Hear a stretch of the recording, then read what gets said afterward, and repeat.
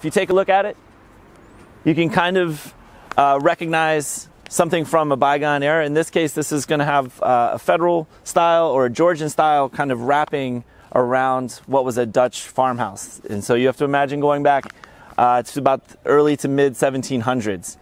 No cars, no fences, no road signs, pastoral setting in the background, farm animals of all sorts. And for that fact alone, it's unique in New Brunswick. It's unique in mid-Atlantic urban centers as well to have one of these original dwellings still standing. And so thankfully in the past someone decided that this building needed to be preserved, probably not from an architectural standpoint so much, but as the person who was born there, Joyce Kilmer, the poet.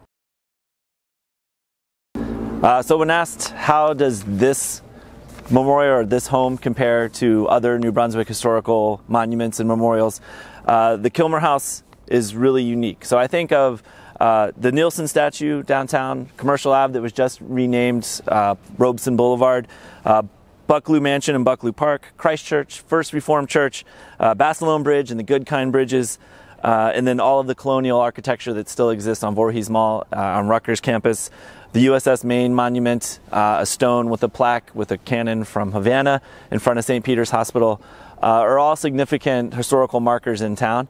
The Kilmer House is super unique because it not only features architectural styles from the 1700s to the early 1800s, but it commemorates the lifetime or the birthplace of Joyce Kilmer, who lived until 1918. So it's more recent history, and it's not only a war memorial.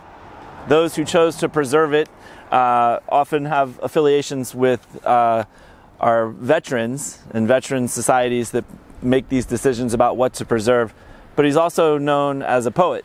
And so Kilmer embodies two components of history, whereas our other memorials in town usually follow one or the other, either a war or a hero from a war, or someone like Paul Robeson, who is more known for culture and activism. And Joyce Kilmer encompasses both.